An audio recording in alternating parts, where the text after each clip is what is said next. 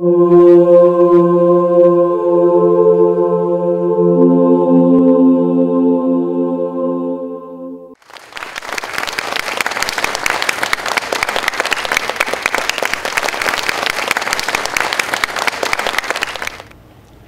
I'm Patricia Moss-Vreeland. How many of you think you have a good memory? And how many of you consider yourselves creative?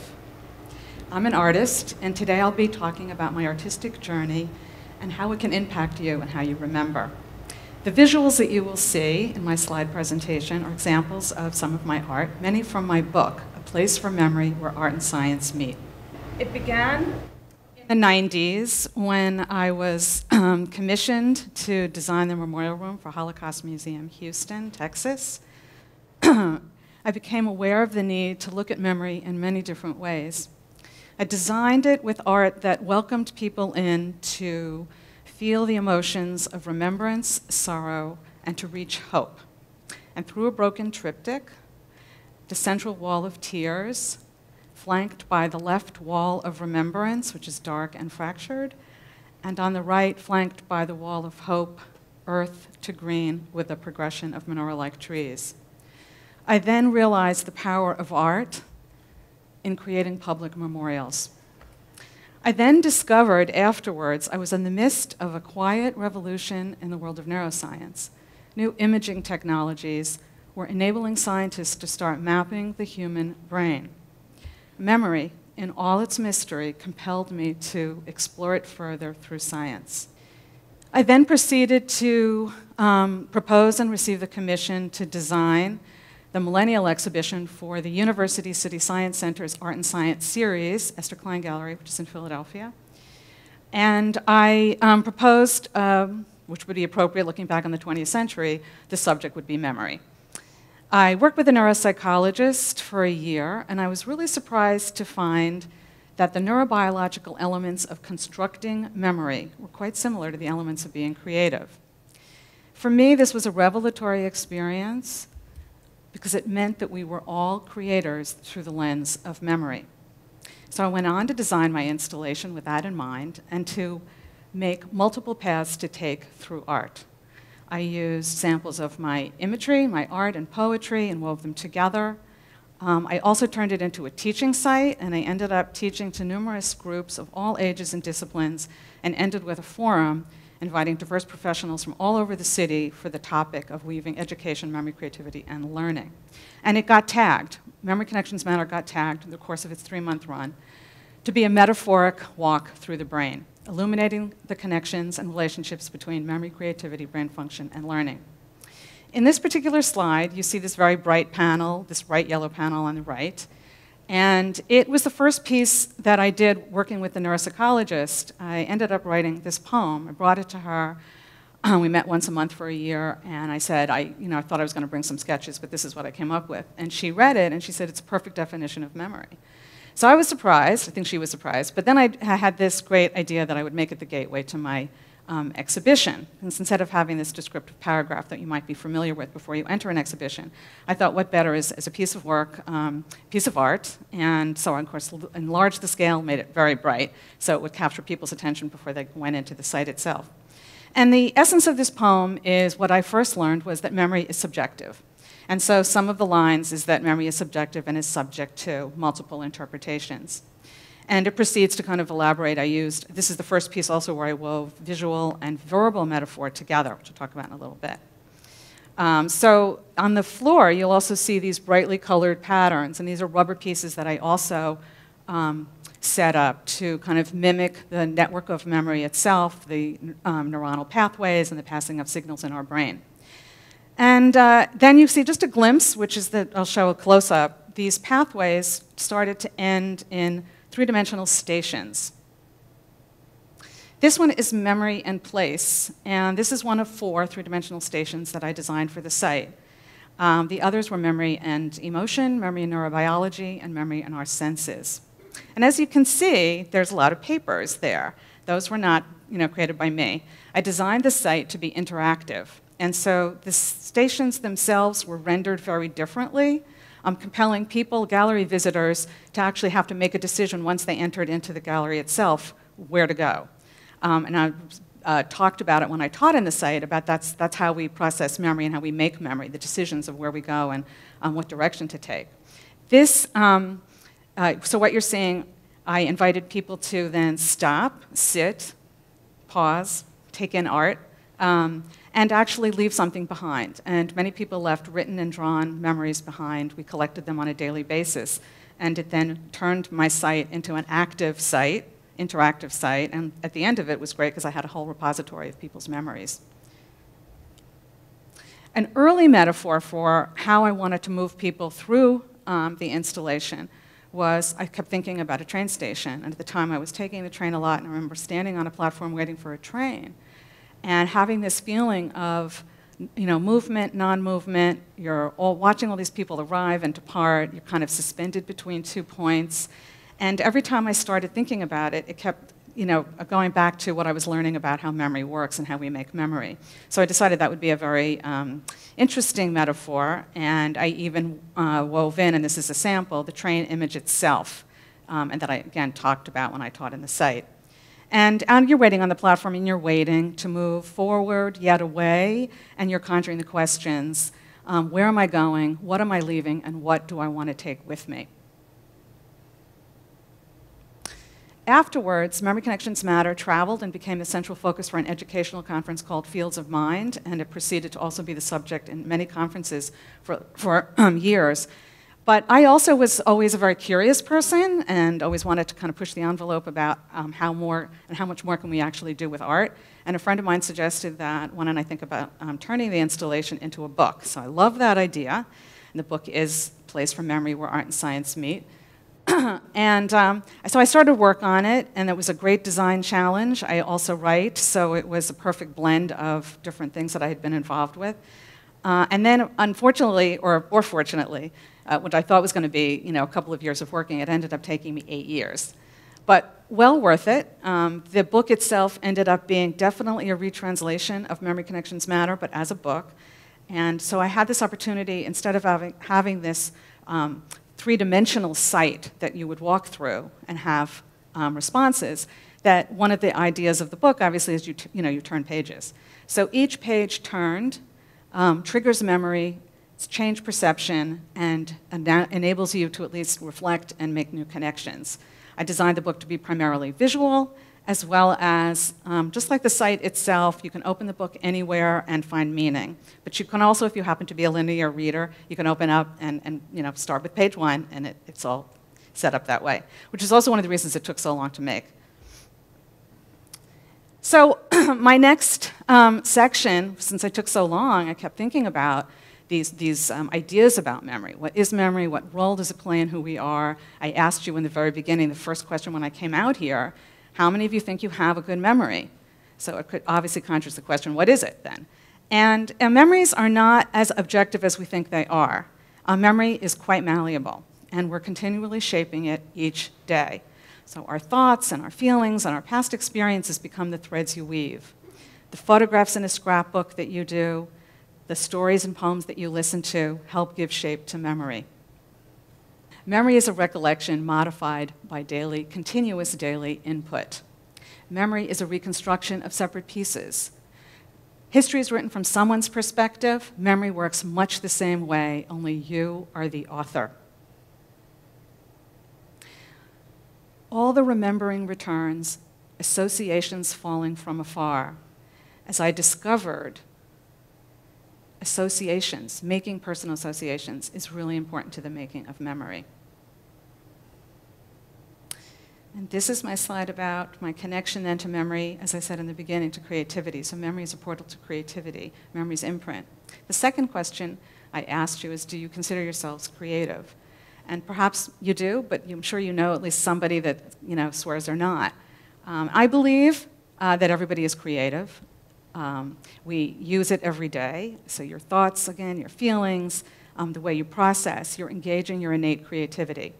So some of this idea that some people are outside-the-box thinkers, again, we all have that capacity. And why is this important? Because creativity is what innovation hinges on. It's that reordering and rearranging of ideas and forging them into new relationships. Understanding this concept of creativity as an innate human capacity that we have means that we have it. And so the next steps really are learning how to use it and to enhance it. And that's where the arts can play a central role. Memory and our senses. So our senses, we're multisensory. Our senses, through vision, hearing, smell, taste, and touch, help us interpret the world ever since we're born. And through a continually growing neuronal network of pathways, it's constantly moving for us. And so I've titled this Memory is a Multisensory Adventure. When we were young, if you remember, we wondered and we asked why. And then we got busy translating these sensory messages into useful information. And it is something that we can consider now, that we have this capacity, and in ways how we can kind of start to add that to our lives and in learning. So memory, learning, transformation, that wonder of being human, that wonder of looking and listening, that creative power unravels in the making of memory.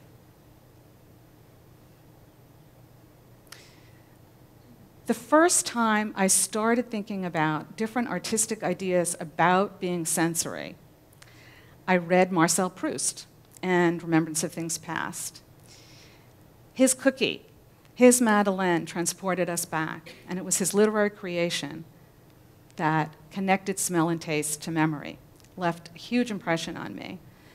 And afterwards, I was presenting the book to different audiences. Again, I was pushing the envelope and thinking, how can I discuss this and engage more people? And so from those combinations of things, I discovered that I would like to start a public event.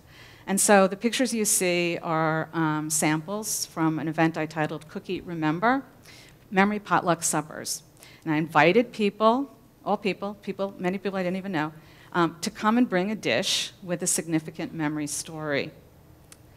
And since food connects us all, diversity of flavors suggest where we come from. It was a very powerful evening. So as we have this potential to look at memory and learn something about ourselves, we can also find connections with others.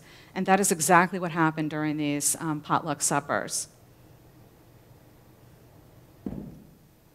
Expanding on our senses, we have music, we have sound, which can be very transformative, and they're very important in the formation of memories. So you could think about perhaps a certain piece of music that brings a certain emotion or a certain kind of familiarity. Those are all things that help us remember and also connect, which I will talk about soon, to some things about our emotional state. Motion. So how can our moods alter our memories? And the idea is that how you feel about something when an event occurs can become the context for how you remember it. And then we can connect these things to a picture, to a piece of music. You can probably start putting that together. And it's very, an important idea. I've tagged it the me file. And that me file means this highly personal lens of shared events by two people can't be remembered the same because we don't share the same sets of emotions with past experiences. So a memory, a recollection can be changed just by the mood that you presently have and vice versa. So they're very interconnected, and I find that fascinating, and it certainly helped me actually look at certain relationships, personal relationships and work relationships through this particular lens. And then there's memory and place. And if you remember, I talked about the three-dimensional stations that I constructed and designed for Memory Connections Matter. And the one I showed you was actually memory and place, and there were 4 of them. And that was a big surprise to my science advisor because it had the most responses of all 4 stations. People left stories, poems, quotations, sketches. It was quite a beautiful experience. And most of them talked about a connection to their childhood home or a significant location when they were young. And you might have that experience. Along the way, as the site was up for a while, I started to be moved by it, because they said we collected these daily, and I started reading them, and I started forming actually a book of people's memories and also separate poetry, as I started to be very curious about what do poets and writers, are they using place, childhood home, as much as some of the gallery visitors? And I did. I kept finding examples of that, so I thought that was really interesting. And in terms of memory and place as well, what do we have? The Caves of Lascaux, Pompeii, Easter Island, to name a few. These tell a unique story and contain memories of past cultures, which is huge for us, just to get a glimpse into the past and through place. Now, this is my piece of memory and patterns, and along the way, I'm telling you that making connections, making personal associations is really important to creating memory. But what is our brain? What are we doing with all of that? Well, we form patterns of incoming information. So in my book, as I did in my site, I create from nature. I use imagery from nature, the organic and the geometric. And in this sample, I pulled out some samples, and they are repeated in variations throughout my book, which I'll talk about in a minute. But there's references definitely to branching and jumping, wheels turning, pulsing neuronal signals, steps, blocks. I just kept going with it. The more you can use your imagination, the more you can look at variation. And in art, so in a visual language, which I will stress, we actually are able to delve into changing these patterns through just using lots of different lines, shapes, colors, textures, and value. And then you can just keep altering a little bit, and your pattern itself shifts and changes. And this is quite metaphoric and quite similar to the working of memory and how we make memory, because no sooner do we do one little thing, it changes our memory. So that's an important thing. So as you go through the book, you will encounter different ideas about repetition. So that would be one thing about memorizing. That's something that we do when we're really young. To memorize something is our first grasp on using our memory, and we don't have any more complex cognitive behavioral capacity at that point, so we memorize. But as we grow, we're able to kind of expand upon that. And visual language, which is primarily my domain, there's a quite depth of experience, especially because we live in such a visual world. Memory connects us to a larger purpose, relationships, and in the book I say, the gift of connectedness. And this became quite apparent to me as I was going along, and of course it was many years of building up this work, thinking about patterns as an artist, patterns that are involved in our neuronal pathways and the passing of signals and how we make memory. But I thought in life, really what's most important are our relationships, whether they're our family relationships, our friends, or in the workplace. I'm also an educator, my students, they're very significant, and perhaps they're the most important. And so I thought that's the connectedness. So things are interconnected, but that's really important.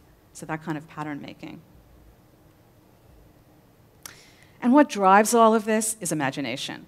Imagination moves us forward. We are constantly reactivating our imagination as we weave our personal stories together.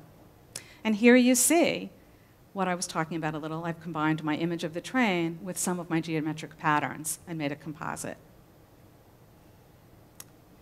I like to think of connections as moments, and one can be transformed by this. So when I found this wonderful arched tree, I knew I had captured a moment. And now, just for a moment, I'd like you to close your eyes and think how little we actually live in the present. We're so caught with thinking about the past and planning for the future. So for this moment, just be here, think about the present. And now, please open your eyes so you can. In my book, after a year of research and working, and then years of constructing and thinking about what to put in and what not, I decided to dedicate the book to everyone. As I found out, memory becomes us. And visually, just to see this visual metaphor, is the image on the left. It's the same image, but I've changed it. So the one on the left is really when we're struggling to recollect something, and perhaps the image is a little blurry, so I rendered it atmospherically. And on the right, as we work at trying to remember, perhaps an image moves forward, it gets to have more clarity. So I made it focused. I made it have bright colors and patterns, and to create this kind of contrast and be a metaphor for the working of memory. I make art to create a sense of order, meaning, and beauty to transcend the everyday. And this has been a way of life for me since the time I can remember. These are a couple of samples of digital prints that I alter from my drawings, paintings, photography, and poetry. I use metaphoric relationships between memory and neurological activity and pattern making and recognition. These compositions make connections. I become a sensory observatory, interpretive and suggestive. Now in the 21st century, art and science have never been closer. We've got this imaging technology that's enabling scientists to map the human brain and find out how the brain learns. And it gives us a vast array of visuals to interpret artistically and creatively without a scientific idea that has, in the past, has presided over a century and defines us. How we navigate in these rich perceptual fields, for me, is very exciting to contemplate. We do this daily, and we're sharing this information globally. We need the arts. We need art to help us form relationships and learn more about how making those connections, to learn about observation, self-expression, and the human spirit. How our human brain learns to remember, works to remember, forms a new blueprint for learning and a new lens for human creativity. Before I leave, I'd like to leave you with a question before you go on your personal journeys. How does memory and its relationship to creativity guide me along the way? Thank you very much.